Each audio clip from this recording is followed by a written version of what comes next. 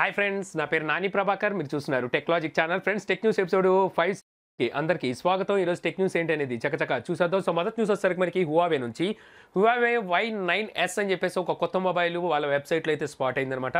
ఈ mobile specifications కనుక చూసుకున్నట్టయితే వీళ్ళు గతంలో తీసుకొచ్చిన హానర్ 9X మొబైల్ ఏదైతే ఉందో సేమ్ స్పెసిఫికేషన్స్తో ఈ మొబైల్ అయితే తీసుకురాబోతున్నట్టుగా తెలుస్తుంది. ఇది గ్లోబల్గా వచ్చేసరికి వీళ్ళు హువావే Y9S పేరు మీద అయితే తీసుకురాబోతున్నారు. బట్ వచ్చేసరికి ఇక్కడ కనుక చూసుకుంటే మనకి ప్రాసెసర్ అయితే డిఫరెన్స్ కనిపిస్తుంది. హానర్ 9Xలో కనుక చూసుకుంటే వీళ్ళు వచ్చేసరికి కిరిన్ 810 ప్రాసెసర్ అయితే యూజ్ చేశారు. అది లేటెస్ట్ ప్రాసెసర్ అని చెప్పొచ్చు. సో ప్రజెంట్ మనకి బడ్జెట్ మొబైల్స్లో చూసుకున్నట్టయితే Antutuలో మంచి స్కోర్ చేసిందనమాట ఆ ప్రాసెసర్ వచ్చేసరికి. సో వీళ్ళు ఆ ప్రాసెసర్తో కాకుండా లాస్ట్ ఇయర్ తీసుకొచ్చారు అనుకుంటా ఈ ప్రాసెసర్ని 710F అనే ఒక ప్రాసెసర్ని తీసుకొచ్చారు. సో ఆ ప్రాసెసర్తో వచ్చేసరికి ఈ మొబైల్ని తీసుకురాబోతున్నట్టుగా అయితే తెలుస్తుంది. రీసెంట్గా చూసుకున్నట్టయితే మనకి హువావే నుంచి కానీ హానర్ నుంచి కానీ ఇండియాలోకి ఎటువంటి మొబైల్స్ అయితే రావట్లేదు. రీసెంట్గా వీళ్ళు హువావే మేట్ 30 సిరీస్ను కూడా లాంచ్ చేశారు. అవి కూడా మన ఇండియాలోకి అయితే వీళ్ళు తీసుకురాలేదు. హానర్ నుంచి 9X అయితే ఖచ్చితంగా మన ఇండియాకి రావాలి. బట్ ఒకసారి ఆ మొబైల్ కూడా వీళ్ళైతే ఇక్కడ తీసుకురాలేదు. ప్రజెంట్ చూసుకున్నట్టయితే హువావే నుంచి మనకి వేరే హువావే నుంచి కానీ హానర్ నుంచి కానీ ఏ మొబైల్ ఇండియాకు వచ్చే పరిస్థితి అయితే లేదు.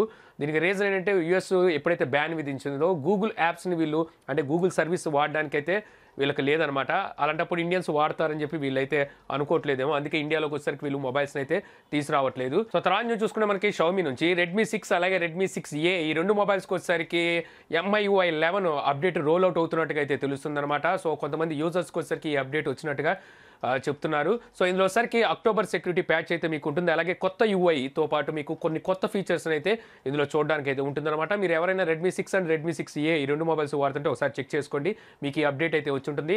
అలాగే ఒకసారికి MIUI 11 గ్లోబల్గా చూసుకుంటే స్టేబుల్ రామ్ అనేది మొత్తం 12 డివైస్కి వచ్చేసరికి ఈ సంవత్సరం డిసెంబర్ కల్లా ఇస్తామని చెప్పేసి షామీ అయితే నోట్ అయితే రిలీజ్ చేసిందనమాట. సో ఇక్కడ వచ్చేసరికి మీకు లిస్ట్ అయితే చూపిస్తున్నాను. సో ఈ 12 మొబైల్స్కి వచ్చేసరికి వీళ్ళు ఇంగ్లీష్ స్టేబుల్ రామ్ని వచ్చేసరికి ఈ ఇయర్ ఎండింగ్ కల్లా అయితే తీసుకొస్తామంటున్నారు. అలాగే ఇక్కడ కనిపిస్తున్న మిగిలిన ఏవైతే ఉన్నాయి వీటికి వచ్చేసరికి చైనీస్ రామ్ని ఇయర్ ఎండింగ్ కల్లా అయితే తీసుకొస్తామంటున్నారు. సో ఇక్కడ కనుక చూసుకున్నట్టయితే వీళ్ళు వచ్చేసరికి MIUI 11 అందిస్తున్నారు. అంటే యూఐనే ఇస్తున్నారు. ఇంటర్ఫేస్ అయితే మీకు చేంజ్ అవుతుంది కానీ ఇందులో Android 10 OS అయితే ఉండదు. మీకు ఆల్రెడీ రన్ అవుతున్న ఏదైతే Android Pie ఉందో దీని మీద ఈ అప్డేట్ అయితే ఇవ్వబోతున్నట్టుగా తెలుస్తుంది. ఇక అలాగే రెడ్మీ నోట్ 8 ప్రోలో వచ్చేసరికి ఇప్పుడు కొత్త కలర్ వేరియంట్ అయితే తైవాన్లో అయితే లాంచ్ చేసిందనమాట. ఇది వచ్చేసరికి deep sea blue colour variant. So దీని వచ్చేసరికి వీళ్ళైతే తైవాన్లో అయితే లాంచ్ చేశారు. వీళ్ళు ఇండియాలో చూసుకుంటే మూడు కలర్స్ తీసుకొచ్చినట్టున్నారు. సో ఇప్పుడు ఈ కలర్ని కూడా మన ఇండియాలోకి అయితే తెచ్చే ఛాన్స్ అయితే కనిపిస్తుంది. ఇక అలాగే Redmi K20 and K20 Pro successor కింద వీళ్ళు K30 అండ్ K30 Pro అయితే తీసుకురాబోతున్న సంగతి మనకు తెలుసుగా. ఇప్పుడు వచ్చేసరికి K30 ఈ మొబైల్ వచ్చేసరికి వీళ్ళు ఈ ఇయర్ ఎండింగ్ కల్లా తీసుకురావాలని చెప్పి చూస్తున్నట్టుగా తెలుస్తుంది. K30 Proని వచ్చేసరికి వీళ్ళు నెక్స్ట్ ఇయర్ అయితే తీసుకురాబోతున్నారనమాట. సో ఇప్పుడు తీసుకురాబోయే K30లో వచ్చేసరికి వీళ్ళు 5G సపోర్ట్ని అయితే తీసుకురాబోతున్నారు. దీనికి వీళ్ళు మీడియాటెక్ ప్రాసెసర్ అయితే యూజ్ చేయబోతున్నారు. M70 ప్రాసెసర్ లేటెస్ట్ ప్రాసెసర్ అనమాట. ఇది 5G సపోర్ట్ అయితే రాబోతుంది మీడియాటెక్ నుంచి. సో ఈ ప్రాసెసర్ని అయితే యూజ్ చేయబోతున్నట్టుగా అయితే తెలుస్తుంది. ఈ మొబైల్ కూడా చూసుకుంటే ఫస్ట్ మనకి ఇండియాలోనే అయితే లాంచ్ చేయబోతున్నట్టుగా సమాచారం అయితే ఉందన్నమాట. సో ఇప్పుడు చూసుకుంటే రియల్మీ వచ్చేసరికి చాలా మొబైల్స్ అయితే తీసుకొచ్చేసింది.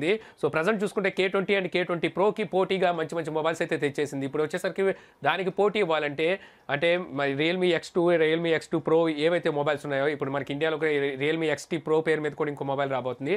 X2 అయితే తీసుకురాబోతున్నారు. సో ఈ మొబైల్స్కి పోటీ ఇవ్వాలి అనుకుంటే వీళ్ళ దగ్గర ఉన్న సరైన ఆయుధాలు ఈ K30 అండ్ K30 Pro అనమాట. సో ఇప్పుడు వీటిని యుద్ధానికి సిద్ధం చేస్తున్నట్టుగా అయితే తెలిసింది. తర్వాత న్యూస్ వచ్చేసరికి మనకి గార్మిన్ నుంచి గార్మిన్ ఫెనిక్స్ 6 సిరీస్లో వచ్చేసరికి మొత్తం 4 స్మార్ట్ వాచెస్ని ఈరోజు లాంచ్ అయితే చేసింది. యూరోప్లోను ఇండియాలోను ఈ స్మార్ట్ వాచెస్ని అయితే తీసుకొచ్చింది అనమాట. వీళ్ళు వచ్చేసరికి Phoenix 6, Phoenix 6S, Phoenix 6X అలాగే ఫెనిక్స్ 6Xలో ప్రో ఎడిషన్ ఒకటి తెచ్చారు. ఇది వచ్చేసరికి సోలార్ సపోర్ట్ అయితే వస్తుంది. దీని మీద ఉన్న ఏదైతే గ్లాస్ ఉందో దీని వచ్చేసరికి వీళ్ళు పవర్ గ్లాస్ అని చెప్పి పిలుస్తున్నారు. ఈ పవర్ గ్లాస్ ఏం చేస్తుందంటే మీకు సోలార్ ద్వారా వీటిని ఛార్జ్ అయితే చేస్తుంది. ఇందులో వచ్చేసరికి మొత్తం వీళ్ళు 3 వేరియంట్స్ అంటే డైల్స్లో అయితే తీసుకొచ్చారు. 6.2 ఇంచెస్, 6.3 ఇంచెస్, 6.4 ఇంచెస్ అని చెప్పేసి మనకు వచ్చేసరికి డిస్ప్లే సైజెస్ అయితే ఉంటాయి. సో ఈ స్మార్ట్ వాచెస్ అలాగే వచ్చేసరికి ఇది మనకి హార్ట్ రేట్ సెన్సర్తో సహా అన్ని మనకి స్మార్ట్ వాచెస్లో ఉండే ఫీచర్స్ అన్నీ ఉన్నాయి. బట్ వచ్చేసరికి ఇది వేరబుల్ ఓఎస్ చూసుకున్నట్టయితే వీళ్ళు ఓన్ వేరబుల్ ఓఎస్తో అయితే వస్తుంది. సో వీటి ప్రైజెస్ చూస్తే మాత్రం బీభత్సమైన ప్రైజెస్ అయితే పెట్టింది. ఇందులో స్టార్టింగ్ ప్రైజ్ వచ్చేసరికి మనకి 80,000 నుంచి అయితే స్టార్ట్ అవుతాయి. ఎండింగ్ ప్రైజ్ వచ్చేసరికి 1,15,000 రూపాయల దగ్గర అయితే ఎండ్ అవుతాయి. ఈ రకంగా వీళ్ళు వచ్చేసరికి వీటి ప్రైజెస్ అయితే పెట్టారు. సో వీటిని వచ్చేసరికి ఫ్లిప్కార్ట్, అమెజాన్ అలాగే పేటిఎం ఆన్లైన్ ఆఫ్లైన్ అన్ని స్టోర్లు వచ్చేసరికి వీళ్ళు సేల్లోకి అయితే తీసుకొచ్చినట్టుగా తెలుస్తుంది. తర్వాత న్యూస్ వచ్చేసరికి మనకి గూగుల్ ఇండియా నుంచి. సో గూగుల్ ఇండియా వచ్చేసరికి మన కంట్రీ మేనేజర్ కింద సంజయ్ గుప్తాని అయితే తీసుకున్నట్టుగా తెలుస్తుంది. తను వచ్చేసరికి నెక్స్ట్ ఇయర్ మనకి జనవరి నుంచి గూగుల్ మేనేజర్ కింద అయితే రాబోతున్నాడు. సో తను వచ్చేసరికి sales and operation vice president కింద అయితే వ్యవహరించనున్నాడు అనమాట గూగుల్ ఇండియాకి వచ్చేసరికి. తర్వాత న్యూస్ వచ్చేసరికి మనకి సామ్సంగ్ నుంచి. సామ్సంగ్ ఫోల్డబుల్ డిస్ప్లే ఉన్న మొబైల్ ని వీళ్ళు యూఎస్ లో తీసుకొచ్చారు, మన ఇండియాలో కూడా తీసుకొచ్చారు. ఇప్పుడు చైనాలో దీన్ని సేల్లోకి అయితే తీసుకెళ్ళినట్టుగా తెలుస్తుంది. ఇక్కడ వచ్చేసరికి 5 minutes లోనే సోల్డ్ అవుట్ అయిపోయినట్టుగా అన్ని డివైసెస్ వీళ్ళైతే చెప్తున్నారు అనమాట. ఎన్ని డివైసెస్ సోల్డ్ అయినాయో, అంటే ఎన్ని అమ్మేశారు అనే దాని మీద ఎటువంటి ఇన్ఫర్మేషన్ అయితే లేదు, కానీ వీళ్ళు సోల్డ్ అవుట్ అయితే ఇప్పుడు అక్కడ చూపిస్తున్నారు 5 minutes లోనే. ఈ మొబైల్ ప్రైస్ అక్కడ చూసుకుంటే దగ్గర 1,65,000 రూపాయల దాకా ప్రైస్ అయితే పెట్టారు. సేమ్ ప్రైస్ మన ఇండియాలో కూడా పెట్టారనమాట. ఇక అలాగే సామ్సంగ్ వచ్చేసరికి W సిరీస్ లో ఫోల్డబుల్ డిస్ప్లే ఉన్న మొబైల్ ని మరొకటి తీసుకురాబోతుంది. అది ఈ నెలే వీళ్ళు లాంచ్ అయితే చేయబోతున్నారని గతంలో మనం టెక్ న్యూస్ లో కూడా అయితే మాట్లాడుకున్నాం. ఇప్పుడు దీని లాంచ్ డేట్ అయితే కన్ఫర్మ్ అయితే అయిపోయిందనమాట. ఇది నవంబర్ 19వ తారీఖున వీళ్ళు చైనాలో ఈ మొబైల్ అయితే లాంచ్ అయిపోతున్నారు. W సిరీస్ అంటే వీళ్ళు ఎప్పుడు ఫోల్డబుల్ మొబైల్స్ తీసుకొస్తూ ఉంటారు. ఈసారి వచ్చరికి ఫోల్డబుల్ డిస్ప్లేతో అయితే ఈ మొబైల్ తీసుకొస్తున్నారు. ఇందులో వచ్చరికి 5G నెట్వర్క్ సపోర్టింగ్ కూడా అయితే ఉంటుంది.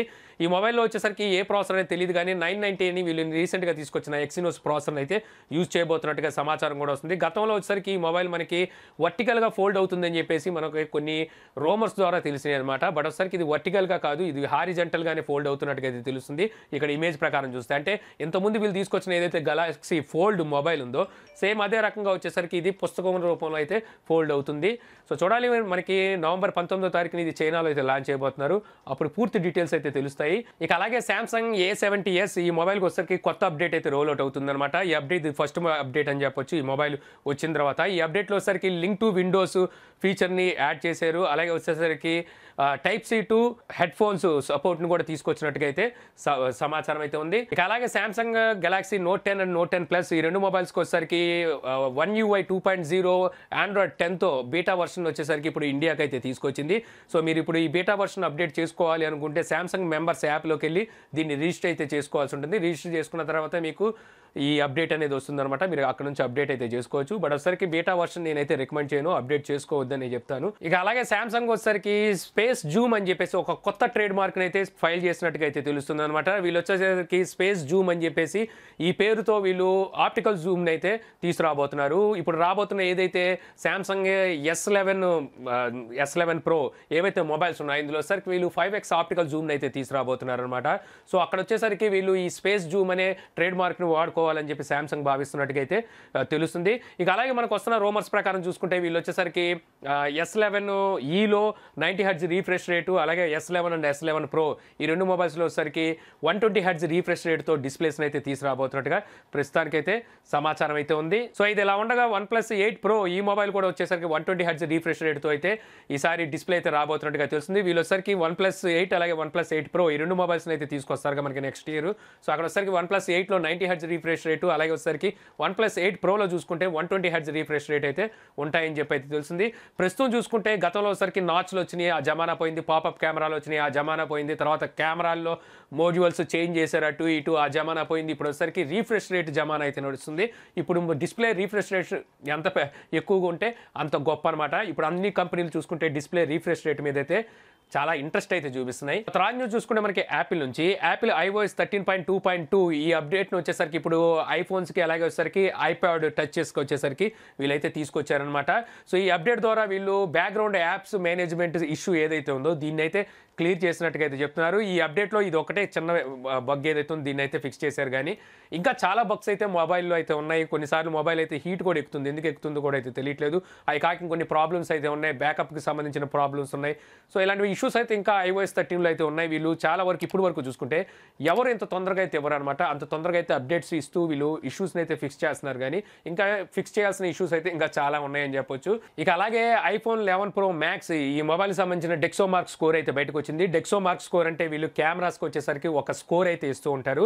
ఇక్కడ వచ్చేసరికి వీళ్ళు ఓవరాల్గా 117 స్కోర్ అయితే చేశారనమాట వీడియో సెక్షన్లోను అలాగే ఫోటో సెక్షన్లో. ఫోటో సెక్షన్లో చూసుకుంటే 124 స్కోర్ చేస్తే వీడియో సెక్షన్లో వచ్చరికి 102 స్కోర్ అయితే చేశారు.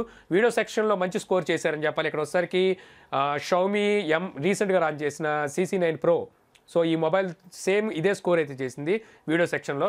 బట్ ఒకసారికి ఇక్కడ చూసుకుంటే వీళ్ళు రెండో స్థానాన్నితోనే సరిపెట్టుకోవాల్సి వచ్చిందనమాట. ఎందుకంటే ఫస్ట్ ప్లేస్లో చూసుకుంటే ఇంకా హువావే అలాగే వచ్చేసరికి MI CC9 Pro ఈ రెండు ఫస్ట్ స్థానంలో అయితే ఉన్నాయి. వీళ్ళిద్దరూ వచ్చేసరికి 121 స్కోర్ అయితే చేశారు. వీళ్ళు వచ్చేసరికి సెకండ్ ప్లేస్లో నిలబడాల్సి వచ్చింది. సెకండ్ ప్లేస్లో చూసుకుంటే ఇప్పుడు ఐఫోన్ 11 Pro Max అలాగే సామ్సంగ్ గెలాక్సీ నోట్ 10 ప్లస్ అలాగే నోట్ 10 5G వేరియంట్ ఇవైతే మొత్తం సెకండ్ ప్లేస్లో అయితే 3 ఉన్నాయి. 117 స్కోర్ అయితే చేసి. సో తర్వాత న్యూస్ వచ్చేసరికి మనకి global smart watch Q3 shipment results అయితే బయటకు వచ్చినాయి అనమాట. ఇక్కడ వచ్చేసరికి మొత్తం లాస్ట్ ఇయర్ తో కంపేర్ చేసి చూసుకున్నట్టయితే 42% గ్రోత్ అనేది పెరిగినట్టుగా తెలుస్తుంది స్మార్ట్ వాచెస్కి వచ్చేసరికి.